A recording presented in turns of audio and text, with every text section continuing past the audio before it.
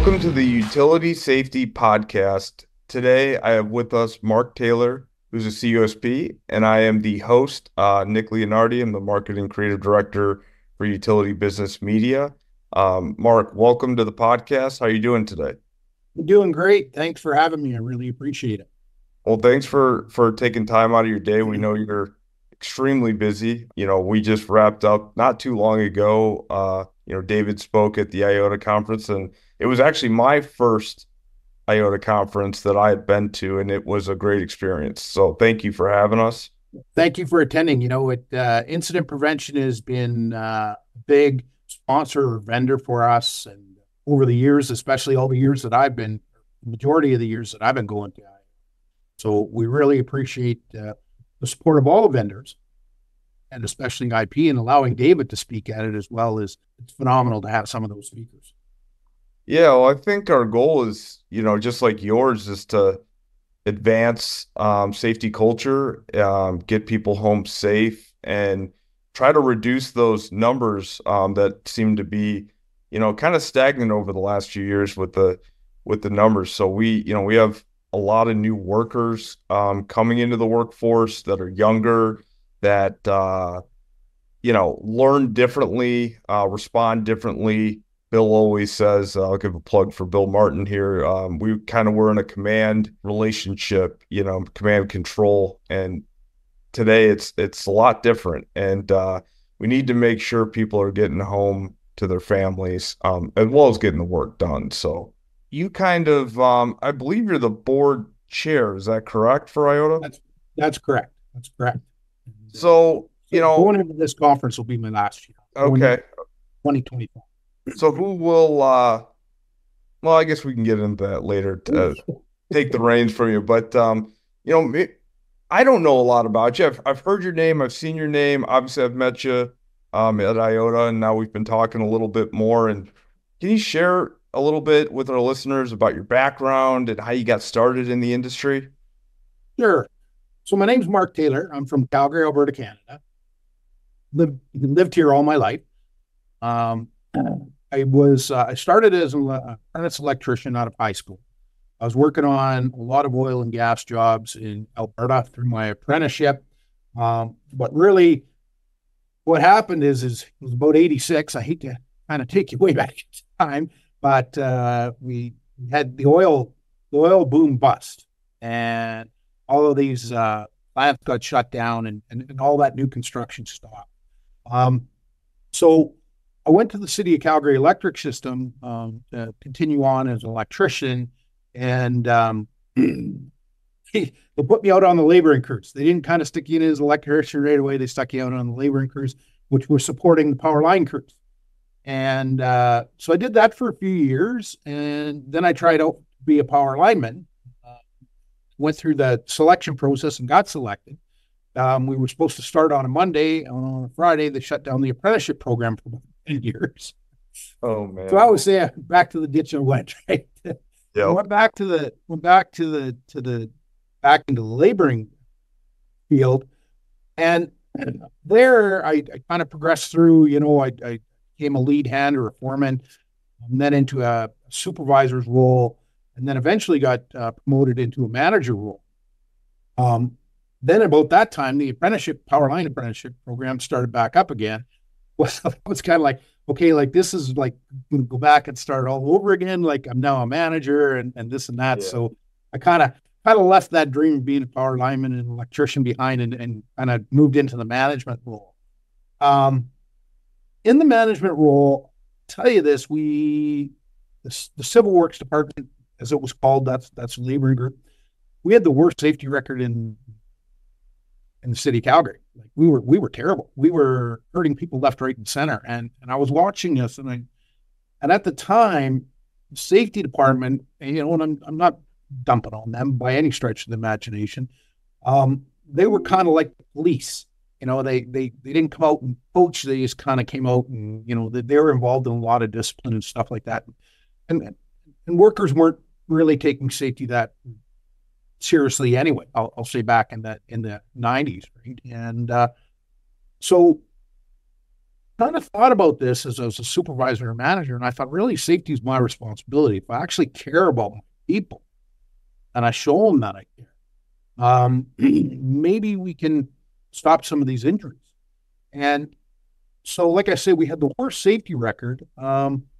We started to turn the ship around, really, and a lot of it was by caring and getting guys bought in. What was working, what wasn't working, what were kind of maybe some safety rules that we weren't following, and why weren't we following? And I got the guys to commit to safety, and I really got them. We started pre-work stretching in the morning, kind of stop the soft tissue injuries and all of that. So we ended up going. We went from the worst to the best. We had the absolute safety record. In that time, we transitioned to a private utility. Through a deregulation and everything else. We ended up going 10 years without a recordable incident. And it was just, like, we had people going like, how were you doing this?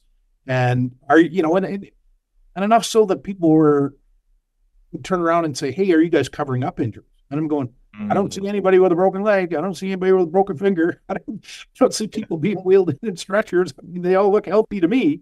But it was just this culture that we shifted where we bought in and we actually cared about it. And where we really truly had one another's back. So that was kind of where I got to. And then I was really happy in that role and loved it. And then what happened is we had a fatality. And a young apprentice, first-year apprentice, died. And all of a sudden it was kind of looked at like, we got to change a bunch of programs.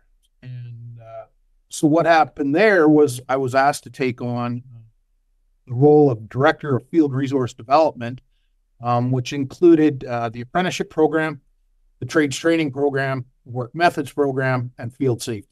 And kind of how do we shift this all around and bring in kind of what you've done in civil works? How do we bring this to everybody else? And I was in that role until I left. I leave 2018 or 2019.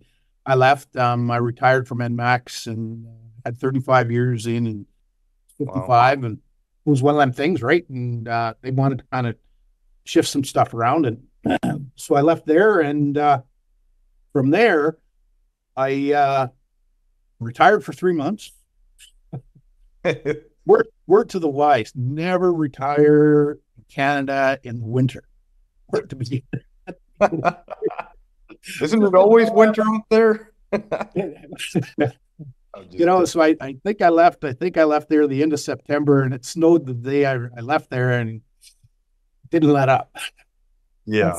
Well, I was kind of searching around to maybe do something different, and a friend of mine that had worked at the utility, he had gone to this contractor, primary engineering and construction, and he was the president and CEO of there. And him and I worked on a deal for me to come over here, and it was really only supposed to be a 2-year deal, and then I was going to really give it up, right? I was going to say, okay, I'm done. Yeah. And now I was going to be done at 57, and that didn't happen. We it was one of them. And the funny story was it was a 2-year contract, and my wife said she looked at the contract, she was going, "What happens if you like it? Like, you got to leave after 2 years?" So we just left that open-ended. I've now been here just about 5 and have no idea when I'm leaving. Yeah. Actually, I love what I do. The company treats me phenomenally. I can't say enough positive things about the company. But maybe to kind of get me to the IUOTA program. So we had this fatality, and I was reaching out to a bunch of different utilities, and I really didn't have a lot of utility contacts. Had some up in Canada, had none down in the US. And somebody put me in contact with a trainer out of Idaho Power. And I talked to him, and he says, you should really join IUOTA. And I'm kind of like, I don't even know what IUOTA is. IUOTA didn't really have a web page at the time. But he got me in contact with Amanda Sargent and John Lowe, and they were the recording secretary, and that she was recording secretary and John Lowe was president. I had several conversations with them, and I was just like, wow, what an organization. and they were like, "Hey, you should come, come to our conference." And it was in Charlotte. Okay, cool. I've never been to Charlotte. Yep. Let's go. And I figured I'd try it and see what it was like. But I got to tell you, I was never welcomed by a group. I get there, and we'll probably ask more a little bit about this, but I sat at the back of the room because I didn't know anybody. And from Canada, I'm the only Canadian there. And I'm kind of like, well, God, I don't really want to ask some questions. And like they welcomed me with open arms. Like it was kind of like this, but they do this with everybody, right? Like everybody that's new. And it was kind of like they really wanted you to make you feel welcome and everything else. And at one point they were asking some questions, and they kind of, I love it this way. One of the things I love about IUOTA, and I've learned this from a lot of the past folks, is it's flexible. So yeah, we have a list of speakers and a program, but there is some flexibility in there. And we ended up getting into a discussion on kind of where tailboards were going and everything else. And next thing you know, I'm sitting up on the stage in the round table. I'm my first conference. Holy cow. But out of there, I met all these folks, and there were some incredible folks like Bo Marianic and Kirk Derry and a bunch of the guys from TICO and that. And I started reaching out to these folks about, okay, rubber glove rules. And they were sending me everything. And so they'd send you, like the rubber glove rule. They were sending you, I think, all these procedures and everything else. So in my 5 years that I was at IUOTA, while I was with NMAX, I brought home 45 ideas, work methods, or procedures. And I mean, that's work that we didn't have to do. Where I remember Bo Marianic telling me he did one on, oh, geez, I'm going to forget since I forgot it now, but it's really about vehicle securement and how all your tools are in there. And I said, Bo, I'm sure you did a presentation on this. And he said, yeah, I'll send it to you. He says, just take our letterhead off, put your letterhead on, and you're good to go. He says, you might have to convert some of the pounds to kilograms and stuff like that. Yeah, the measurements and whatnot. Yeah. But the body work was done, and that's really IUOTA's piece is to stop the duplication of work and share everything. And I brought that back to NMAC, saying, you know what, we're building apprenticeship programs right from the ground up. We were building two, one for the power system electricians and one for the power linemen. Three, and one for the MBTO program, the mobile boom truck operator. And they were saying, we want to trademark this and market it and sell it. And I'm going, and I was like, no. These are my trading blocks. These are the ones that when I really need something from another company and we get IUOTA, or all of a sudden an email shows up with, hey, you guys I need this or they need that. I said, if we start selling, then, there are utilities out there that do sell their programs. And I don't think that's right when it comes to safety. No, you'll also stifle the sharing that's so freely going on. And sharing is power. We do a lot of free things, as like the IPI forum, and we get experts on there that people can share and ask questions. And it's important that we do that.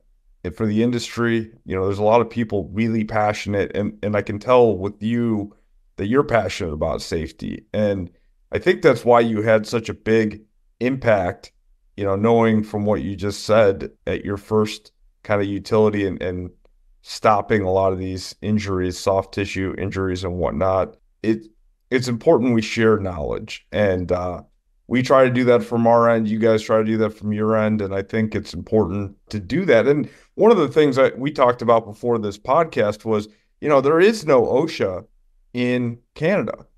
Canada kind of, from what I understand, and you correct me, is each province has its own little rules and stipulations. And so that's got to make it challenging. There is no governing body that's saying, hey, here's the, right way to do X, Y, Z. Yeah. And so sharing is probably ever more so important for the utilities and contractors up there. Yeah. And it depends. So we have CAN ULC, and that's like a kind of they write a bunch of the code and everything else. Okay. And then but then some of it's very open ended, right? And like I look at your limits of approach or your mad distances, I think you folks call them down in the Hmm. state. They left the new one very open ended, and I was just like, and so our workers would come back to me and they're going, so now we got to work with the utilities, and now we got to do these Cal ratings and everything else. And I'm going, you know what? Um, I believe that the standard that's coming out is lessening. They're trying to make it a little bit, your distance is a little bit smaller. I said, so I'm of the opinion right now that we stay with the distances we have, that we've gotten written down and everybody knows. And why would we if they're working for it, why would we lessen the distance between the art or the arc flash or the hazard and the work? Why would we lessen that? So that's kind of where I got to. And so then you've got WorkSafe BC. So in BC, that's the governing body. We have Occupational Health and Safety in Alberta. I think we got WorkSafe Saskatchewan, WorkSafe Manitoba, and then you got Ontario's got their. So those are all the provinces that we're in, and it's tough kind of keeping up from safety director manager position as we're working in these different provinces. So you are going in and you're digging in, figure it out. But I have learned that BC and Ontario provinces are about the strictest. And if we really watch what's going on in them and modify across our company, that will be fine in the prairies, so to speak. But I do find Ontario and BC are very strict. They're Hey, fair enough. I mean, we've heard some stuff, and it's interesting how the U.S. does things in Canada and different approaches to safety. That's we talked about how you kind of got into IUOTA. You started attending the conferences and the value that you received from attending those conferences and the knowledge. What made you join the organization? You're now the board chair and stepping down, like you said, shortly. How did that happen? How did you get approached to do that? Well, I always want to say nobody else wanted to do it, but actually, I've been involved with IUOTA for a number of years. I had given a bunch of presentations on different topics. I did one on electronic tailboards. I did one on fatigue management. I don't know, probably every conference I was doing another presentation, right? And Bo Marianic came up and approached me and said, hey, you get along with everybody here, and I'd really like to, we've got somebody stepping down as the secretary. I'd really like to put your name up as the secretary. And I was kind of like, okay, what's the secretary do? Right? And I started, I kind of started paying a little bit of attention to what the secretary did. And I said, sure. And so it goes to a vote. Right? And so then I was really nervous. They put my name forward, and I was really nervous again. At the time, we were still the only Canadian member, and we were still the only Canadian utility, right? And part of IUOTA really wanted to grow into Canada. And I was talking to a lot of utilities up here about joining IUOTA. And so I did that for a couple of years, and then Bo was going to step down. He'd been chair, I don't know, a couple of times over at different years. So I was elected chairman in 2018. In 2018, part of the bylaws state that you, as a chairman, you must host an IUOTA conference. So we were in Sturbridge in 2017. My name's up for election. We'd been talking to the membership for 2 years about coming to Canada for a conference, and we kept gauging it. But the other thing we also, we had to work on some entry stuff like passports and stuff like that, make sure people had passports. Yeah. So on 2017, I was elected as the president or chairman, of IUOTA. And the 2018 conference was going to be in Calgary, Alberta, Canada. And I was quite nervous again, as a Canadian. Like, I don't know why. Maybe that's just our nature, right? That Yeah, human we nature. kind of get that way. But there wasn't a lot of Canadians. But we came up to Calgary. It was one of the highest attended conferences in IUOTA history. We sold out an entire hotel and the hotel was out looking to get other hotels in downtown Calgary. And Wow. the vendors were awesome, right? So that's kind of, and I've been doing it. You're supposed to do a 4-year term. Through that 4-year term, COVID hit. That had its own challenges. So we decided not to go remote during COVID. We tried to host a couple of times, and then got shut down. And really where we were supposed to go was to California. And, Yeah. so, he says, Yes. California Oh, has pretty restricted spots. Yeah. strict, COVID policies in place. Mind you, I don't think I could have got out of Canada and back again.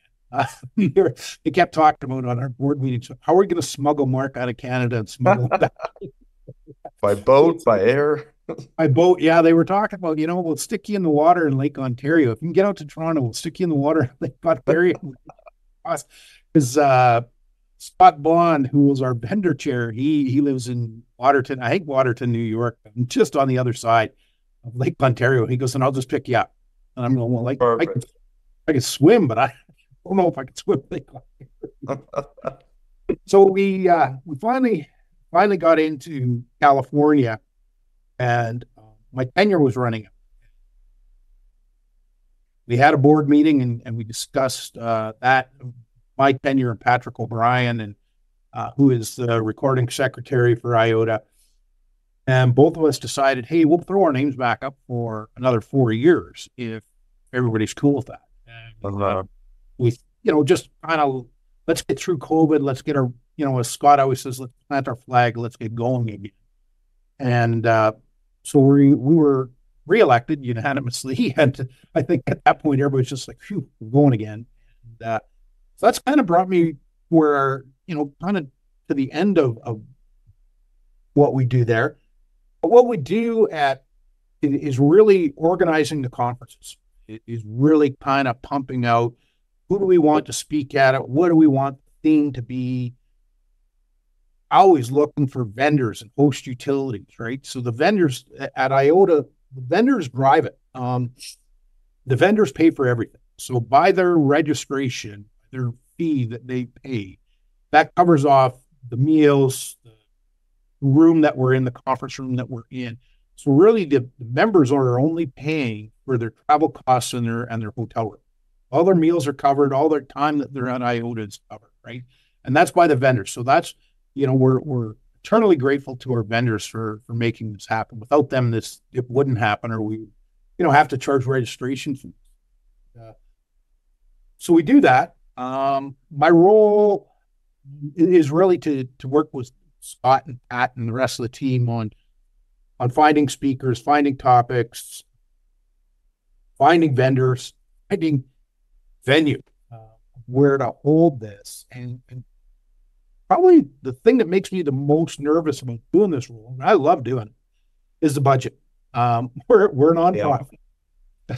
We're a nonprofit. If we make money, let's say this past year, if there was $1,000 left over, we find a charity. We work with the host utility and the host vendor, and donate that money on behalf of them, whatever's left over. So every year we start at zero. So every year I get extremely nervous about budget, about meals and everything else. And I think Scott Bond, the vendor chair, always talks me off the cliff every now and then, saying, and then we, my other one is I must uphold their bylaws. And like anybody, we've got to pay attention to them on who's a member. And so to be a member, you need to attend 2 meetings. You need to attend that in 3 years. Pat does an excellent job on keeping up the mailing list. But as people change companies and everything else, we gain members and we lose members. And so our membership is always kind of fluctuating around, and membership companies are always fluctuating around. But they do a pretty good job on that. And then what they do as you are a member is we send out, if you have a question, you guys discuss this on the webinars, your monthly webinars, you guys. Yeah. So you guys get the questions as well, right? David gets the questions, and David has been great. He says, "Hey, can we post these questions?" Certainly, certainly, and that anywhere we can drive where we're not, and David, the IP people are the same way, right? As long as they're not duplicating efforts. We put that out. You guys put it out on your webinar, and the members get answers to their questions. And the other thing I have to do is put together a succession plan. That's prepare for when you're gone. Yeah, I kind of put together. Otherwise, you're stuck here forever, right? Not good mind. But we are full. We put together an awesome succession plan this year. So we've got Rich Parody, who's going to jump in, and he is going to be the chair at 2026.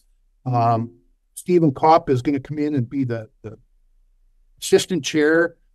We even got an IT guy this year. Nice. Because there we were, and again, it was one of our vendors was doing our webpage and paying for it and kind of updating and everything along that nature. And we truly appreciate them doing that. But we wanted to really kind of grow IUOTA, and that was, I've made that my mandate to grow it into Canada and grow it more into kind of the Midwest states. We're good on the East Coast and we're good on the West Coast, but we kind of have that chunky utilities and everything else down through Chicago, Nashville, Georgia, Alabama, and all that, where we don't have a lot of members, and been trying to get our way into there and get members from there, right? And we actually got some new members this year from Texas, which is outstanding, right? But so anyway, we got Josh, our IT guy, and he's going to work on all the IT stuff, our webpage, social media, all that stuff that we don't know. One of the questions I formulated was what challenges, and to be honest with you, COVID for us even was a big challenge. I know that's not what I think you had in mind, but I think for a lot of the companies trying to support safety and their mission during COVID was a very, it was a tough time. And I just imagine all the people that got to work from home while, everyone else had to go to work, right? Utilities had to go to work. They had to be there. They had to make sure that the lights and the power were on. So, we appreciate that all you guys do at IUOTA. Like I said, it was the first one. It won't be the last one. Hopefully, if I'm invited back, it was a great time, and I learned a lot. And I could see the passion that everyone there sharing their knowledge, their experiences, their trouble at times. Which is probably the hardest thing to share is where you failed as a safety leader. But I saw that, and people were vulnerable, opened up, and hopefully grew from that experience and learned. One thing I didn't think about asking, but with you stepping down, what are your plans after? I mean, obviously you're still going to be involved in IUOTA, but what's next for Mark Taylor? I will be the past chair and then be a member at large. Have a few of those like Bo Marianic. Danny Range is a member at large. But what kind of these guys are absolute mentors in the industry to hang around and gain knowledge from, and they give it so freely.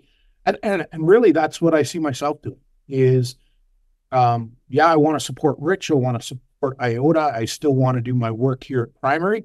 And I'm mentoring a young guy here who just got elected to the board, and Mark Yetis. So he got elected to the IUOTA board. So really, what's next for me is not fading off into the sunset. I kind of look at, if I didn't enjoy my job, I wouldn't do it, right? Like I'm 60 years old, I can retire, but you know what? I guess I don't want to yet. I tried it once, didn't work out for me. I think my wife would come home and I had set things to watch on TV in the middle of the day. Not soap operas, but I mean, there's some pretty cool programs. I like that Mountain Men and the guys who go. Oh, I love that show. Ice Road Truckers. Oh, Yeah, I drove truckers, all of them things. Right yeah, there. The tools. I had all them listed out every day when I was watching. Right. yeah, man. I'm not Um, going to do that. I think that's a waste of my Talent, talent. passion. Yeah. I'm with you on that. I enjoy working. I enjoy what we do. And, if you're not passionate about what you do, how are you really going to change anything? And safety is something to be really passionate about. I see it in the people that come to our conferences, the people that are at your conferences, people that I work with. It's probably the most important thing is the work they do, and also making sure they get home to their families. And so I respect it, and I truly am passionate about everything that we're doing. I can see that with everything you're doing. And IOTA's, lucky to have you and take it, over I think you said 5 years so far you've been I think for. I've been longer to while 2018 was my first one. So 20, but 7 years. 7 years. 7 years.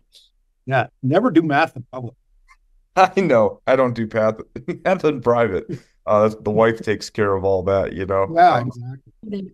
And safety's changing, right? Like It you is. mentioned Martin earlier, and Billy, we've had him speak a couple of years, right? And he he listened to his message, and it's really really resonating with me that here we are as safety professionals, and I think he put it this way: that we're doing the same things over and over again and expecting a different result. And it's how's Yeah. that working? I think he asked a question at the last conference. How's that working out for you? I was just like, oh boy, Yeah. it's not working out, right? Yeah, the And numbers aren't changing, yeah, and plateaued. and it's really I think where we're getting to, and David gave a speech on PPE. Always wear it and never need it. And Hmm. here I am, a safety professional. I should probably not tell this story, but he was giving examples. He was giving examples. I was failing miserably. I just kept falling right back to PPE, and I was just like, holy. So I scribbled a whole pile of notes and took all that home, right? And took all that back to the primary, and we started working with our foreman on this, right? And they were kind of failing miserably too. So we know there's some of these topics where they're really making sense now that where we, where we need to get to, right? So it's the PPE in the industry is phenomenal. The manufacturers, these guys, the tools are Yeah, it's never absolutely been better. Never been better. better. But we got to change the way we use it, and the way we're thinking, right? And I look at it that do I truly have my brother's back? Am I truly going to speak them? And that's the big push in our company right now is speaking out. And Billy handed out these cards. Not a lot of people took them that had the 3 R words on them there. Yep. Or if you hear these words, and Mark Geddes, who I worked with here at Primary, our first foreman's meeting, that's what he rolled out. You hear these words, you need to stop immediately. Yeah. And we went and got our own little cards made up. So we thank Billy for that. And all of our foremen, actually all of our workers have these cards. That's awesome. Yeah, it's just really, we've got to change the way we think, right? And Yeah. Yeah. And something Danny Rains and I talked about this morning, that's kind of what our podcast was about, was test and verify. Don't just take someone's word for it that it's grounded or that line's dead. Verify that. It's okay to back your foreman or your crew leader telling you something, verify it. Takes you a little bit extra time, but and that's the thing I find interesting is that we often it is a shortcut at times, right? We're not thinking of it as a shortcut, but we're stressed. We got 2 or 3 other jobs right behind this, and we're trying to get the work done quickly, efficiently. And so someone says, "Hey, that's grounded. That's good." We take that for granted. We say, "Okay, they're above me. They have a position of authority. They're telling me it's good to go. I'm going to do my work." But if you don't just take that extra little time to verify, and you're, for best case, just out of work for a little bit because you've hurt yourself, or worst case, you die, right? Fatality. Think about how much lost work, let alone all of the personal struggle with family members and coworkers and what that's going to do to the safety culture at your company. Just take the time, verify, and I think it's important that we I mean, safety is always an important thing. I mean, everyone you talk to, no one's going to say safety is not. Not that I've experienced, at least, anyways. And um, so that's a good thing. But we also need to show action. I think that was part of his presentation was like, okay, what are you going to do on Monday that's different, right? And then you need to test and verify that it's making a difference. And if it's not, do something else, you know? Yep. It sounds so simple, but I think it is that simple. My son's a third-year power line apprentice at primary. And when he went into the trade, I said to him, I said, so it's your life. It's absolutely your life. You can't take anybody else's word for it. You need to check for yourself, double check for yourself. If you're unsure, you get that queasy feeling in your stomach or the hair on the back of your neck standing up or whatever, and you need to shut her down. I said, been in this industry for close to 40 years now and been injured a couple of times. I can honestly say a couple of times that I was injured were my fault. Where I kind of shortcutted. One, and a lot of it was lockout tag up, where I put a piece of paper over a light switch and say, do not turn on. Really, like, I don't know. And thankfully, the voltage wasn't, as an electrician, it did. It's under 600 volts in that. But that's what I told him. I said, this industry is unforgiving. If you have an incident, it's unforgiving. It's just, and I don't know if everybody realizes that. And so that's where I kind of always say, you need to test, you need to verify, you need to check and walk out. All of these things you need to do them because it's your life. You've got mom and a dad, you got some grandmothers still around, and you got a fiance. So, and the fiance's dead. So you need to do that. And my understanding from talking with the supervisors and stuff like that in the field construction area is he's very good at it. He doesn't, and I'm glad that message is resonating. Yeah. And I think we need that message to resonate with all of our young workers. And as older workers, we shouldn't be looking at that as an insult. We say, hey, you know what? It's dead and grounded, and they want to check it. We should be happy to check it. 100%. 100%. And we should be encouraging that and say, hey, you know what? I told you what it was, but I think I probably need you to check.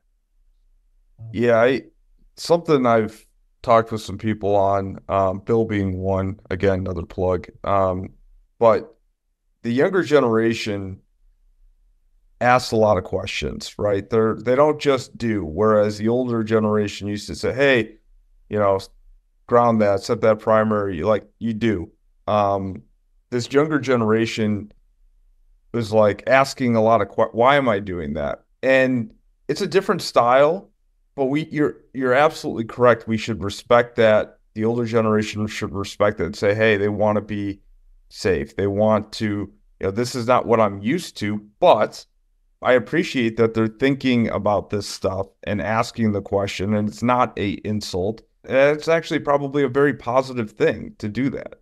So I'm glad your son's doing that, and it's important, especially when you have family in there. I think as humans, we kind of remove ourselves a little bit. People say, I'll give you an example, like, oh, it's not safe to go out by yourself at night in downtown Chicago, right? And you know that until you see an incident where, or maybe someone where a family member was affected. Oh, they left a dollar bill on the windshield wiper, which you've seen news reports for. The woman goes to get it and then they rob her or attack her. Or until you see something like an incident or something happens to someone personally, a friend, a coworker, sometimes we know it's dangerous, but we kind of forget. It's not, it's important, but it's kind of in the back of our brain where it should be front and center. You know, every day we should be thinking about that could happen and why we should be taking the extra steps, you know? And I think you touched on something that's extremely important as well they've got a lot of things on the go, like a lot of, they've got job after job after job. Then workers are distracted. Everybody's got a cell phone now, Yep. but you don't know why they're distracted. Like, they might be applying for a bank loan, or they might, something might be going on with a spouse or something along that nature. And I encourage crew leaders to know their people, absolutely know their people, that when they're not on that day, ask them why they're not on. And maybe it is as simple as, hey, I'm waiting to hear from the bank to get a truck loan or something like that. That's why I keep looking at my phone. We need it. Yeah. Well, if I'm that crew leader, you know what? Go over there, take 5 minutes, call them, get it sorted out, and then come back to me. Hopefully you're in a good mood. True. Phone, right? But I think it's extremely important that work leaders know their people. And I'm fortunate the company I work at right now, the managers and the supervisors really encourage that out of the foreman. Like, you really need to know your people. And and they keep talking, and you hear people say it's family. Really here, they're pushing this to a level that it's encouraging to sit there and listen to them, right? And they know, when you know your workers, they're not on that day, cut them a little bit of slack and try and find out why they're not on that day. And they'll come back to you. They'll give it to you tenfold over. I've always seen that. Sure, you got the odd person that plays the game and everything else and takes advantage of it. But generally, I firmly believe that workers, you cut them a little slack on the day that they're not 100% on, they give it back to you tenfold over, right? Yeah. And it's a bond when you start to connect at a different level. It's not just I'm your boss or I'm your coworker. You're gonna be looking out for that person. I'll give you an example kind of that I remember with someone I was talking with recently, and these guys and gals have a lot of windshield time. They're in a bucket truck, they're driving to the next job or pickup, whatever, and person's driving. What's that other person doing? They're on their cell phone, right?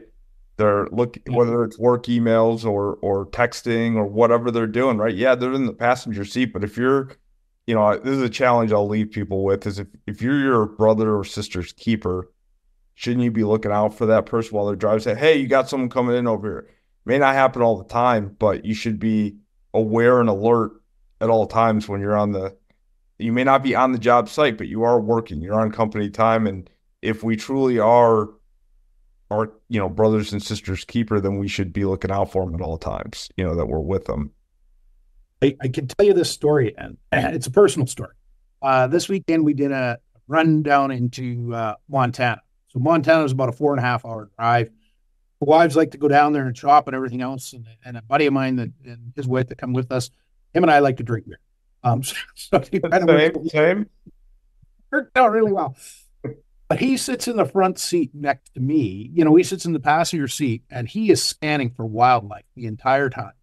The entire time. Now he's a hunter, right? So he's kind of looking out for himself too. But that's what he believes his role is, right? Is kind of like, what? I'm your extra set of eyes. Your co-pilot here. So, 100%. I love that. I just had to share that personal story because we just came back. It just kills me on the 4.5-hour drive there and back, right? That he's doing that all the time. So really at the end of the day, he's got my back, where I might. It makes you feel good, something. Right? You remembered that. That's stuck in your mind as, hey, wow, he's got my back. He's looking out for me. It meant something to you. And that's what I think, if we can develop that connection with our workers, at a deeper level. And again, we all have problems, right? We all have personal stuff going on. But just connect with them at a little deeper level may change the numbers at the end of the year. That's what we're looking for. We're looking to reduce those numbers and get out of this plateau. I think IUOTA is doing that.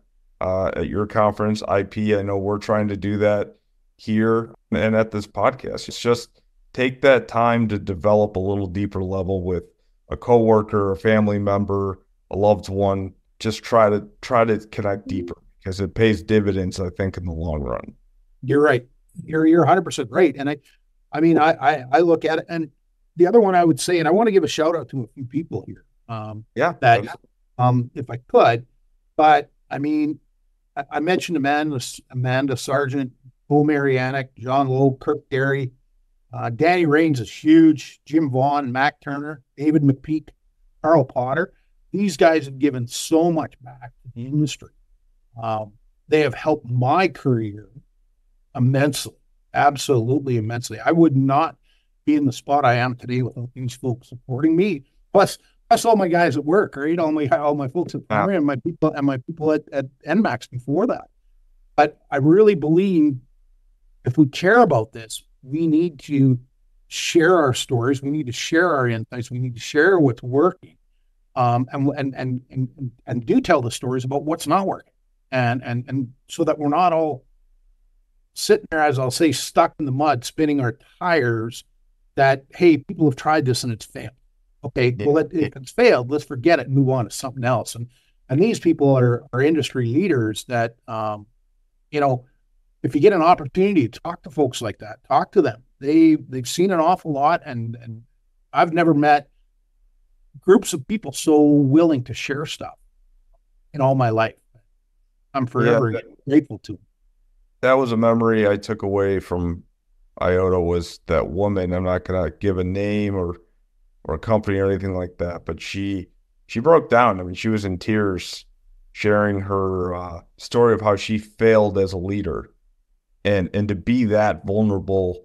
Again, no one likes to admit they're wrong. No one likes to admit they made a mistake, or they're, I know I'm not, but to see that, again, all for the better good of getting people home safe and people to learn from her experiences. That's powerful. That's what it's all about, It is, and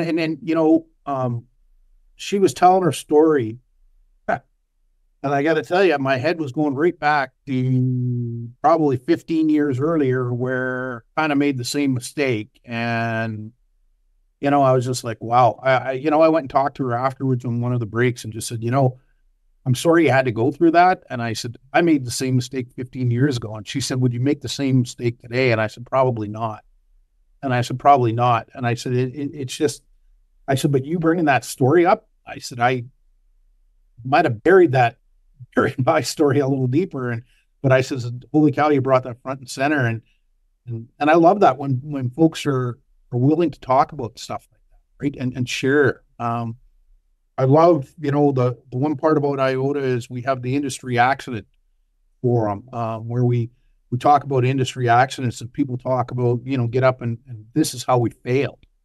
And really that, I've shared stories of that as well. And it's really to pass on the learning. Don't make the same mistakes that we made, right? And people should be scribbling notes like crazy there, because we do make the same mistakes over and over again. So that's always my favorite session. I think my second favorite session at IUOTA is when you get to ask the question. You get to ask anybody in that room, whether it be a vendor, a member, what have you. You're trying to figure something out. I'm forever scribbling notes down on that one. It's just like, hey, this is a really good session. This is where we're, and I love it when all of a sudden we're sitting there and I'll look up at the clock and we're supposed to be heading to a break or something along that nature. And it's just like, let her run. Just let her run today. Like we're going today. Yeah, it was a great time, and again, thank you for having us, of course, and look forward to being back if I'm invited. And you're invited. You got a standing invite. All right, might have to talk to David and see if David will bring you again, but you always got a standing invite. Well, true. I guess he's got to be on board as well. But one of the last things, I'd like to do a part 2 with you and dive a little more on some topics, for utility safety, like mental health. And we all know mental health is a very important, not talked about enough topic that I think the industry is starting to shift on? I know Kate, our editor of Incident Prevention Magazine, has tried to focus on this over the last year and a half or so, but I'd like to talk to you about that and what you've seen over your working career. Again, I know you're really passionate about safety. I can tell that, and I think all of our listeners will be able to tell that. So I invite you back to do a part two, and Cool. you Before we know, head off of here, I got to do this. I got to give you yeah, one more shout out. I got to do one more shout out. absolutely. These are the rock stars of IUOTA. So Rich Okay. Fairby, Steve Top, Patrick O'Brien, Mark Geddes, Scott Bond, Melissa Calhoun, Josh Bond, and Robert Bo Marianic. These guys are the folks are the absolute rock stars. They make me look amazing every day. So I got to give them a shout out. They are the board and they are the future, and they're absolutely outstanding folks and are extremely passionate about safety. Well, that's great. We celebrate those people for their mission, and thanks for shouting them out. We'll put a link to the IUOTA conference in the description for folks that want to check it out. I highly encourage you to do that, and look for Mark, possibly at an upcoming IP conference, as well as our part two podcast series with you. Mark, thank you so much for taking the time out of your busy day. Thank you again for so much for having me. I truly appreciate it. Thank you. Well, with that, we'll wrap it up and have a good day, everyone. The views, information, and opinions expressed during this podcast are solely those of the individuals involved and do not necessarily represent those of Utility Business Media and its employees. It is strongly recommended that you discuss any actions or policy changes with your company management prior to implementation.